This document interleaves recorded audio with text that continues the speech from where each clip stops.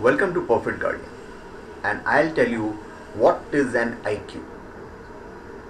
The measurement of intelligence is a continuous topic and one that often sparks debate among educators and psychologists. Is intelligence even measurable? They ask. And if so, its measurement important when it comes to predicting success and failure. Some who study the relevance of intelligence claim that there are many types of intelligence and maintain that one type is not necessarily better than another.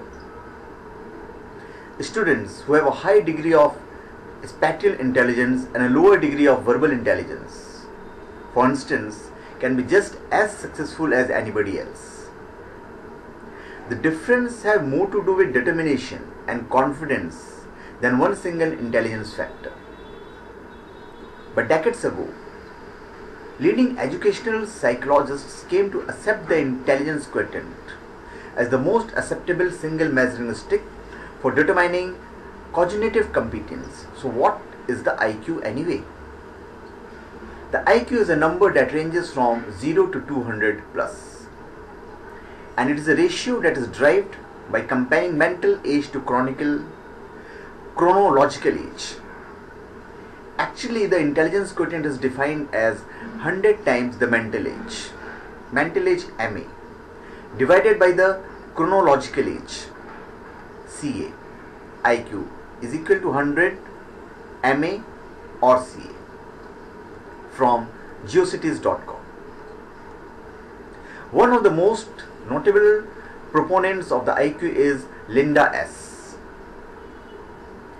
Gottfredson, a scientist and educator who published a highly regarded article in Scientific American. Gottfredson asserted that intelligence as measured by IQ tests is the single most effective predictor known of individual performance at school and on the job. Another leading figure in the study of intelligence, Dr. Arthur Jensen, Professor Emeritus of Educational Psychology at University of California, Berkeley, has created a chart that spells out the practical implications of various IQ scores. For instance, Jensen stated that people with scores from 89 to 100 would be employable as store clerks. 111 to 120 have the ability to become policemen and teachers. 121 to 125 should have the ability to excel as professors and managers, whereas 125 and higher demonstrate the skill necessary for eminent professors, executives and editors. So, now what is high IQ? The average IQ is 100. So anything over 100 is higher than average. However, most models suggest that a genius IQ starts around 140. Opinions about what constitutes a high IQ actually vary from one professional to another. Now, where is IQ measured? IQ tests in many forms and come with varied results. If you are interested in coming up with your own IQ score, you can choose from a number of free tests. They are available online, or you can schedule a test with professional educational psychologists.